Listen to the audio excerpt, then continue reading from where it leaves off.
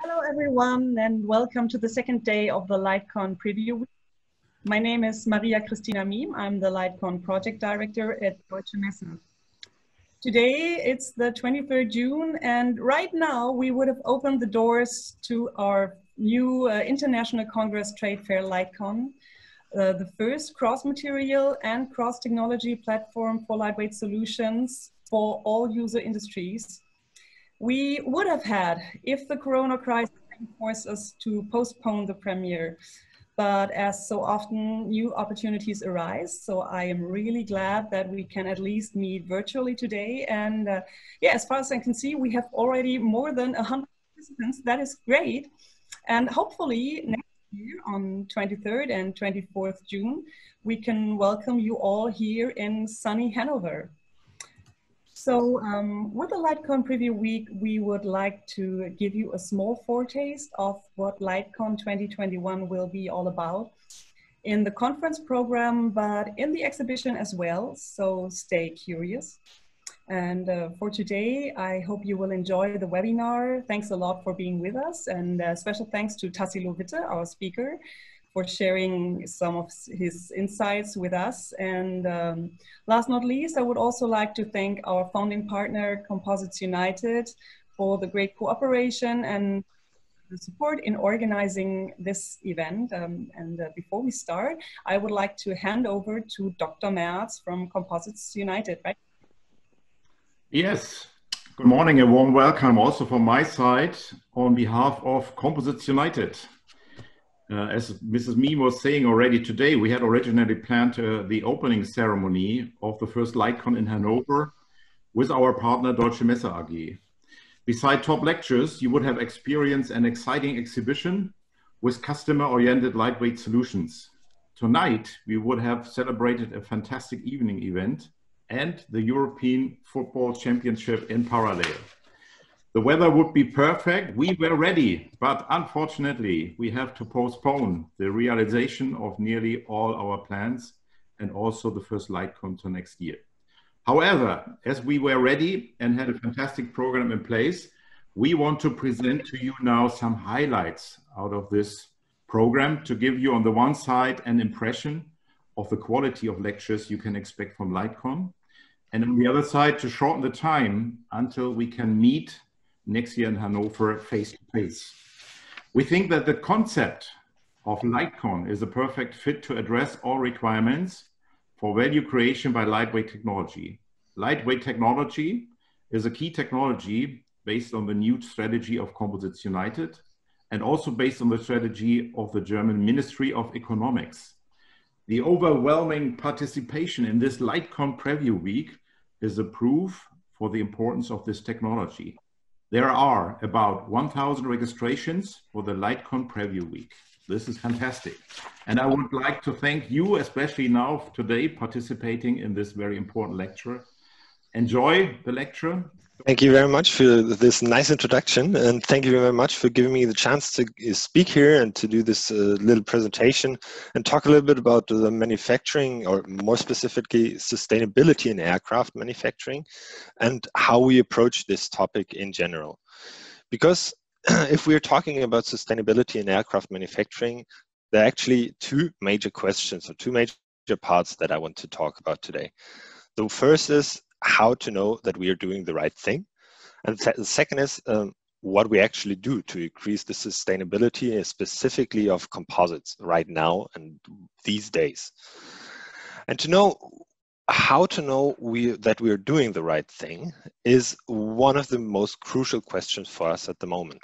Because how do we assess sustainability at the moment? I don't think I'm telling you anything new, that at the moment the life cycle assessments in general is the crucial tool for that. And we're looking at the different branches and the different industries, and specifically at the different life cycle phases. And for us, it is not only a matter of manufacturing, sustainability in manufacturing, but sustainability of the entire life cycle phase.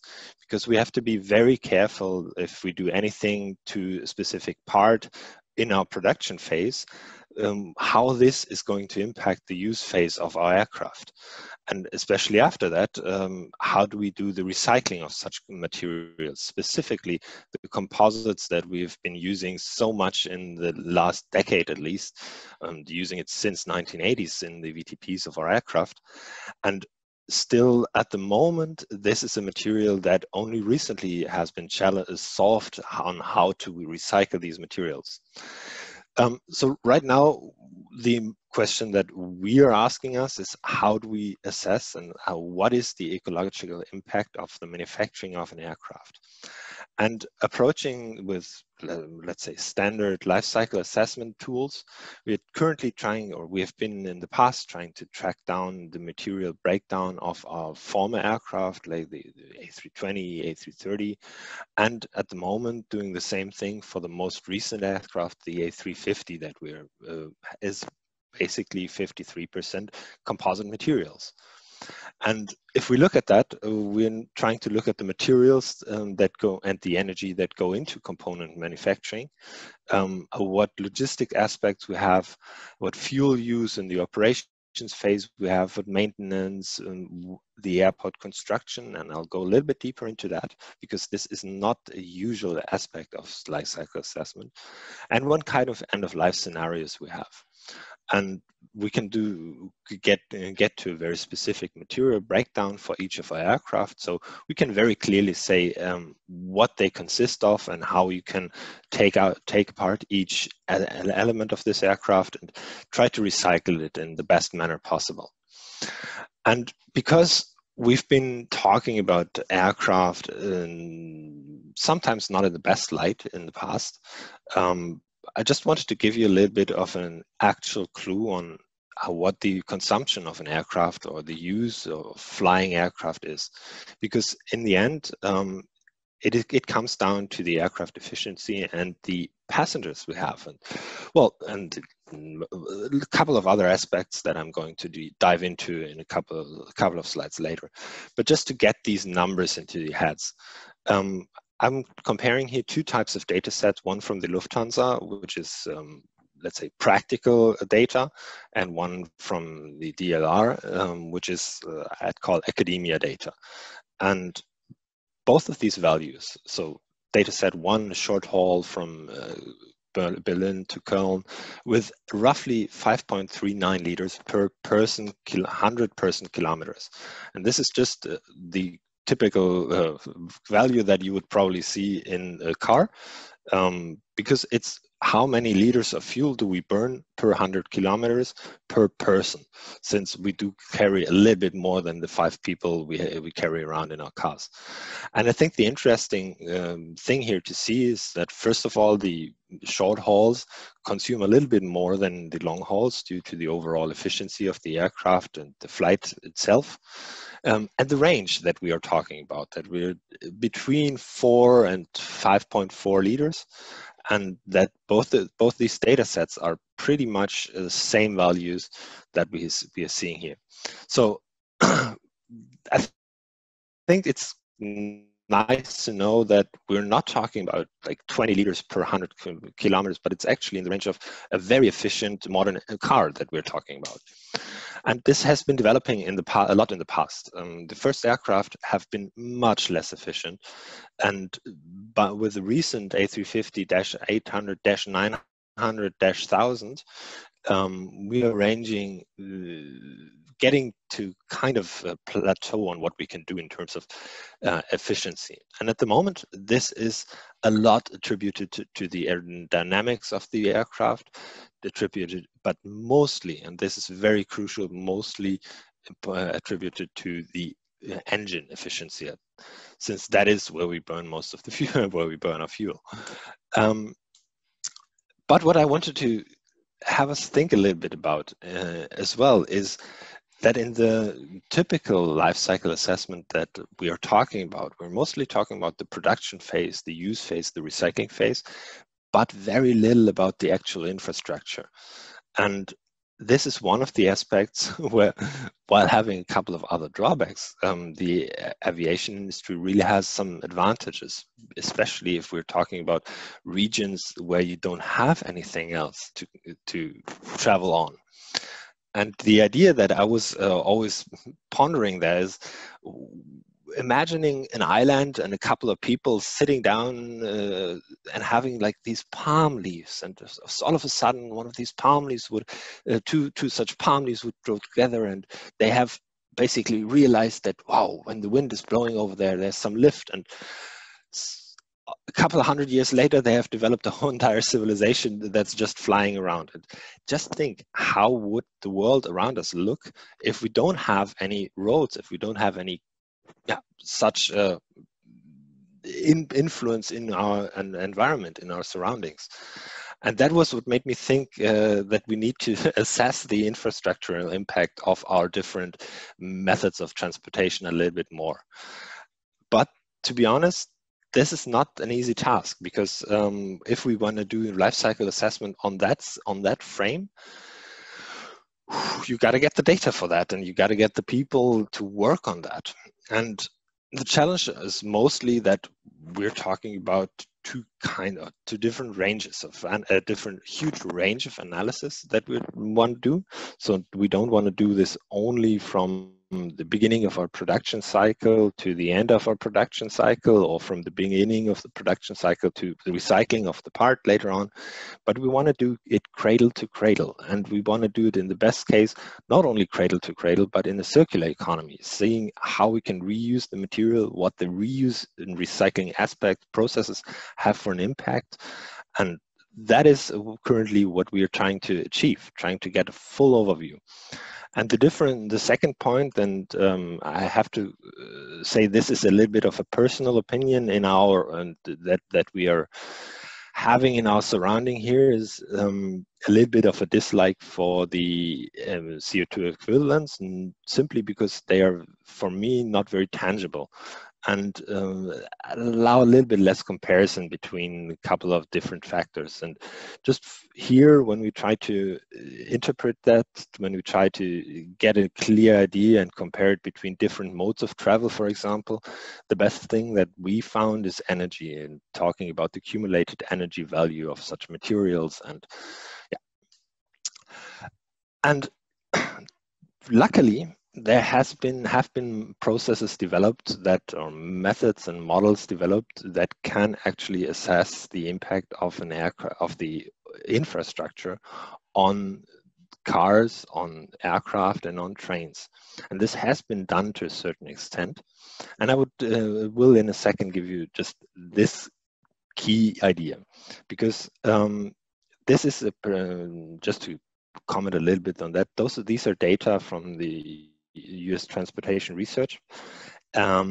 They are US data, so they have a little bit of a different environment than we have here in Europe, meaning they have more air travel, more buses, and much less train travel, simply because train traveling is not that developed.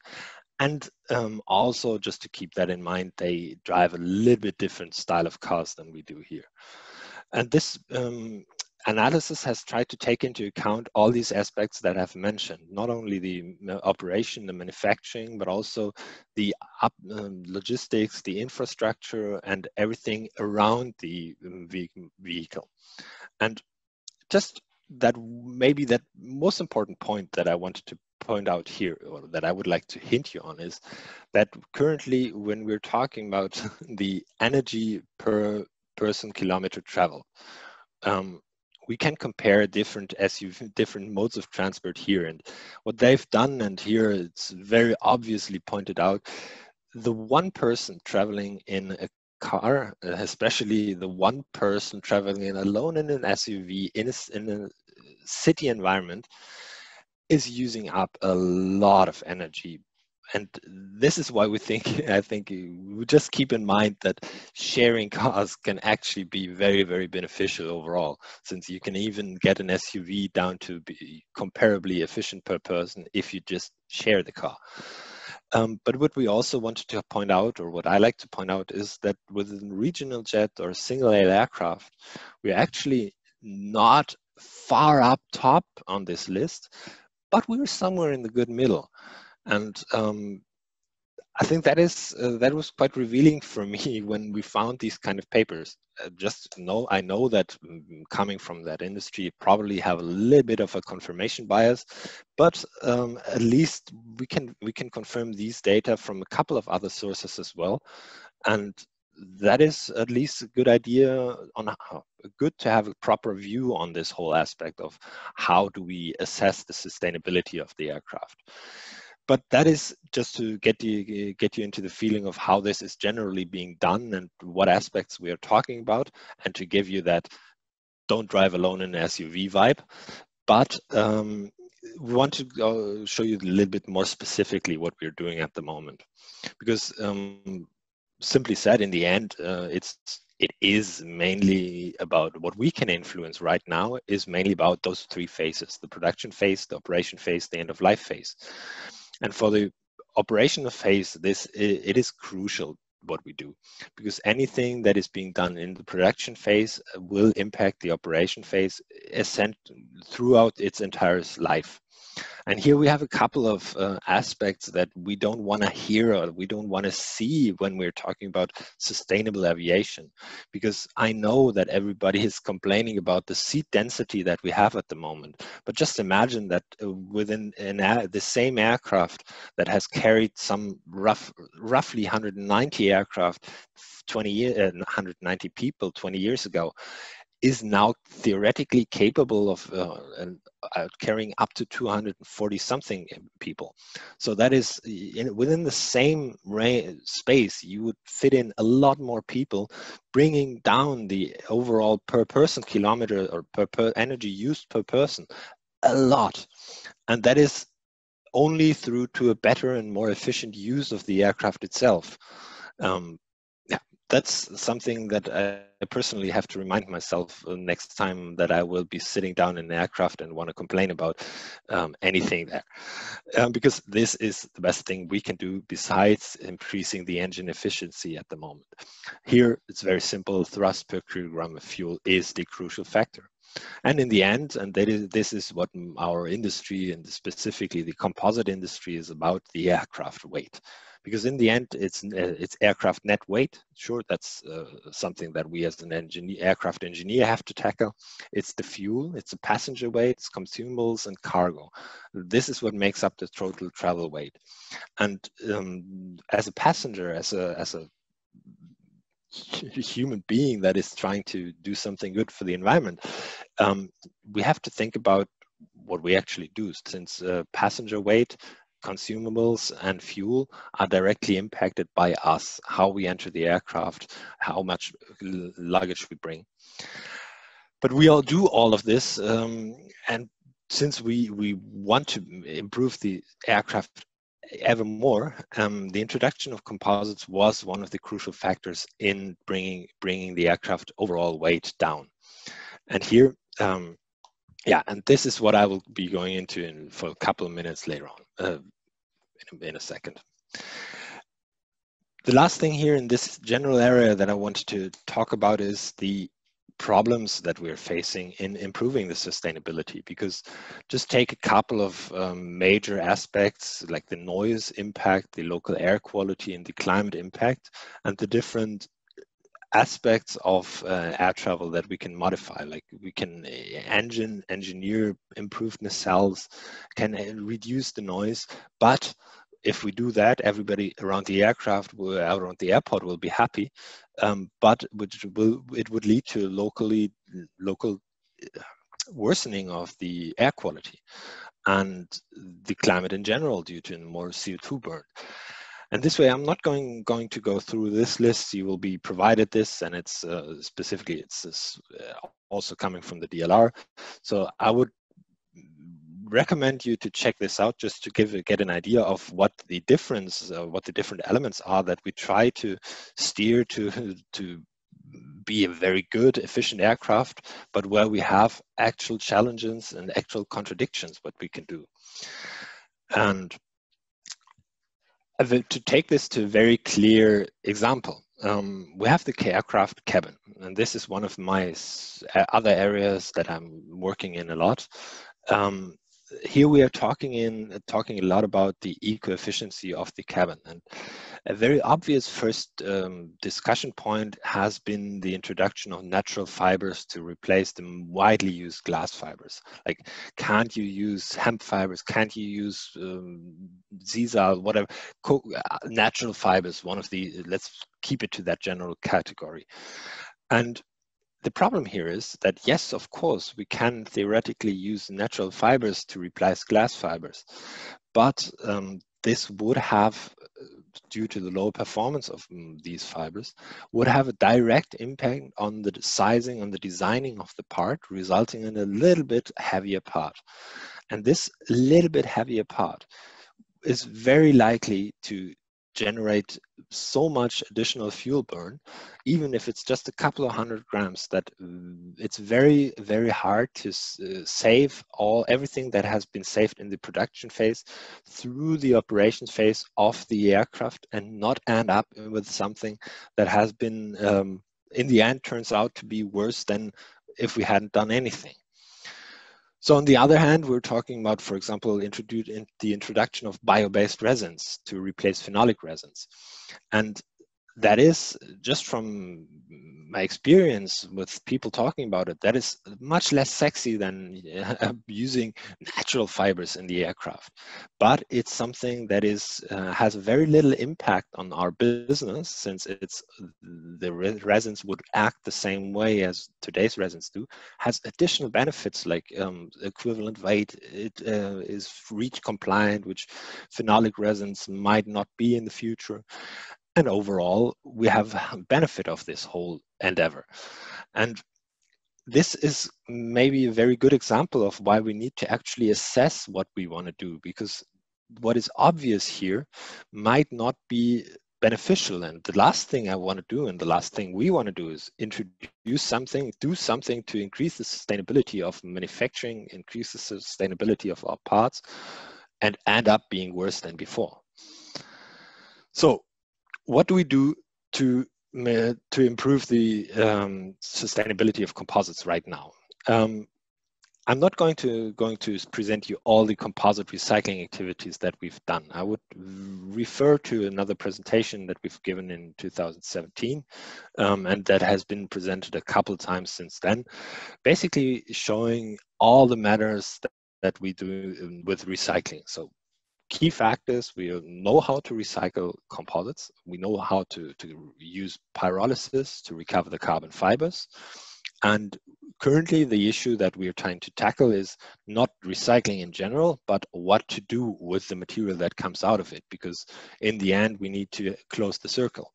And this is what you can see here: a lot of different investigations that have been trying to, that have in parts also worked out, because we're currently already using reused material in the aircraft. And specifically, for example, what we are reviving at the moment is the recycled cabin lining. We've worked on high performance materials, we've worked on uncured pre-pregs, putting them into sheet moldings, putting them into bulk molding compounds. We've worked with aircraft parts, we've worked with non-aircraft parts, very non-aircraft parts. And this is what we're trying to do at the moment. And the issue for us here is that the market is contradictory, because we have, for our market, for our aviation industry, we have a very high performance demand, but a very low volume that we might apply. But there are other markets that might have less high performance requirements. Maybe this is why we're targeting the interior at the moment. We can introduce recycled carbon fibers into the interior due to their lower performance requirement and the adequately higher amount of application. But the biggest market for any recovered such material is actually high in volume but low in performance. So filler materials, injection molding, short fiber reinforcement. In the worst case, it's even dust. But that is where most of the bulk would go.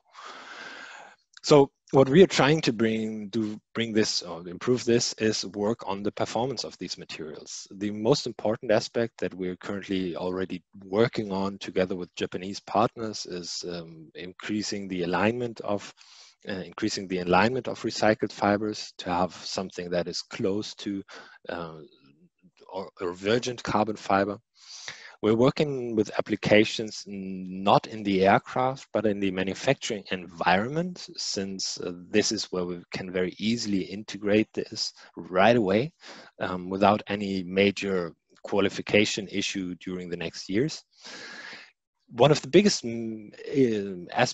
project that we've initiated and that is running right now is the search for A350 end-of-life solutions, specifically working together with the European Union and the Clean Sky 2 organization. It was initiated that during the next 3 years there will be a project working on the specific aspect of how do we dismantle and how do we recycle the A350. And from there on, right now we go and dive into the manufacturing sites themselves. So we're trying to find out whether improving the insulation of factory is more beneficial than introducing the heating method, or basically getting a clear idea, developing a Sankey diagram of the energy flow of factories to get a clear idea of where the issues are, where the major energy consumers are, and to know that we are also in that area working at the right points. Then we have the aspect of recycling, because very little has been talked about composite recycling in the second or third generation of recycling, because at the moment we know that we can recover a short fiber from an endless fiber composite, but we have done little research about this, what happens with the recycled parts that's going to be recycled again. How can we avoid degradation of the fiber length as much as possible? Or if we cannot avoid it, how do we treat this? And going down that same slope, in the end, there will be some kind of materials that we won't be able to recycle. And there's some material that is maybe heavily polluted, maybe more or less grinded down to dust. And there will be some kind of CFRP that we need to dispose of safely and securely and as we can. And as recent investigations have shown, this is something where there's also a little bit need for work on. And just summing up, giving you last little overview before coming to an end here. If we're talking about this whole issue, we're talking about in the typical manner of the reduce waste hierarchy. And what we're currently targeting is, well, reduce, that's very obvious. That's something that has a direct impact on our own business. That's something we're doing intrinsically. But the reuse and the recycling market had to be developed and have still to be developed. And this means at the moment, and we're talking a lot about non-aerospace application and non-flying application, and very slowly starting to get actual flying aircraft and flying recycled materials into the aircraft. What has been very little investigated is the recovery, and well, due to recent findings, the area of disposal will have to be reopened. And it's simple. We do net shape manufacturing. We increase the carbon fiber manufacturing itself, so direct heating input, increase the throughput of such materials. For the reuse, we're talking about marketplaces where we can offer what is my waste could be your raw material. Maybe we're trying to improve on that direct reuse technologies. Especially the focus is on indirect production facilities, so toolings, jigs, because we use that a lot, and we use it a lot in carbon fiber as well. For the recycling, to be honest, the biggest issue is the acceptance of customers, of the companies, of the OEMs, because most likely you know that we don't have an issue with the fiber itself. We know what kind of performance this fiber would bring. And we have a huge amount of ideas of what we can do with this. Just in the recent past, my personal opinion was that there has simply been too little willingness to introduce these materials and to actually tackle these challenges that we have when we introduce the recycled materials, maybe because it might have a little bit less stable supply chain than we have for virgin materials that have been in use for 20 years. But this is something, finally, these years we are talking about actually covering these challenges. And at the moment, I'm pretty happy that we are starting to actually use recycled carbon fibers right now in the production environment. And what I just wanted to remind us all is that we shouldn't forget the auxiliary materials recycling or reuse, since that is an area that I've seen very little discussion going on about, but in terms of the waste amount is crucial, because we are talking about nicely recycled composites while producing a huge amount of plastic waste. Recovery has also been almost no research in the recent past. This is just something I would wanted to highlight here, because it is a part of our waste hierarchy, and while not being what we really want to do, for some elements it might be one of the only things that we can do, because it boils down to an elemental recovery of the materials. And this is what we could do. Instead of just trying to improve the burning of our CFRP waste, we could try to tackle the elemental recovery of these materials. And well, the final issue is the disposal. At the moment, we are assuming that co-incineration in calcium carbide plants is the only feasible route of recycling or of disposing carbon fibers. But we are also working in different other areas, because specifically for example, most interesting for me is looking at the microbial degradation of organic wastes, the resins, to be able to talk about something like a CFRP compost. And this is actually feasible. This has been shown for PET materials that can do this, and now it might be possible for composite waste as well. Yeah, and to bring this a little bit to an end, life cycle assessment, while sounding less sexy than bio-based materials, is a crucial tool. And I need to remind this myself. I originally wasn't too much of a fan of this whole LCA movement, but really it is the tool that we need to use to assess if we are doing the right thing. And for an aircraft, for sustainable aviation, this means looking at the operation phase of the aircraft, because it is where we produce our major impact on the environment. But do a fair assessment, include the impact of infrastructure, and remind yourself if we're talking about something that is replaceable.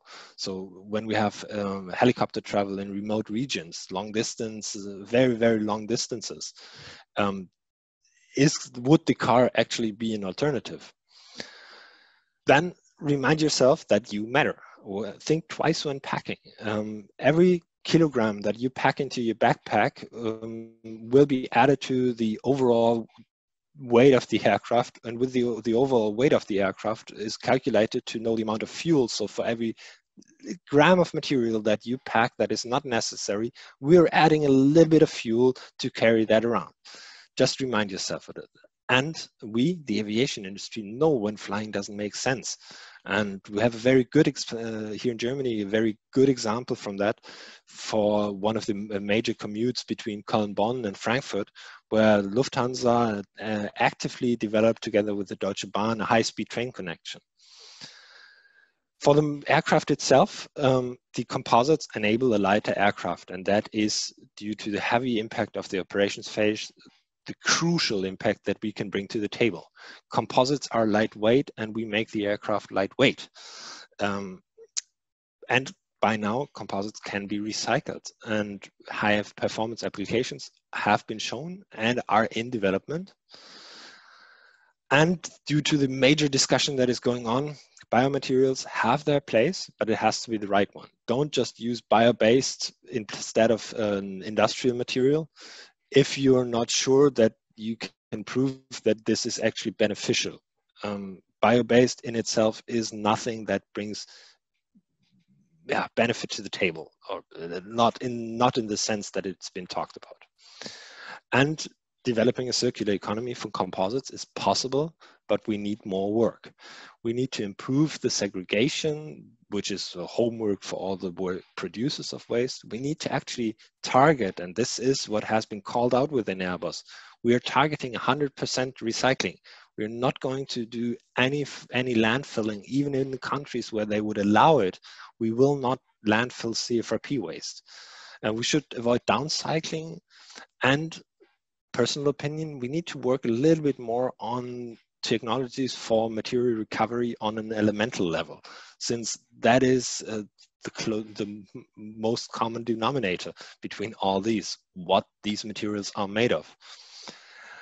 Yeah, and I think, no watch in sight. I hope you had a little bit of, this was an interesting peek into how we think about this whole area of sustainable aviation, how we think about it in terms of composite manufacturing and how these two major keywords kind of relate. And with this, I will thank you for the time. Thank you for coming here and spending the time to listen.